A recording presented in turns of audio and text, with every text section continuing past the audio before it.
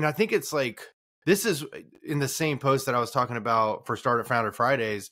I was talking about like whether they're a great leader or they're a decent leader or they're a new leader, you still need to implement leadership development programs. And because you don't know what you don't know. And if you're not continuously learning, then you might be stuck in the past. And so what he was doing there was giving you permission, whether or not, it sounded like CDW probably had a leadership development program. So whether he was born like that or they coached him or it was a mixture of both, maybe both, he allowed you to have that permission, which is the whole key of leading by example, setting a psychologically safe environment, and feeling like you have your manager or your manager's attention and you have your manager's support. Those are two key factors of engagement whenever it comes to employee engagement and productivity.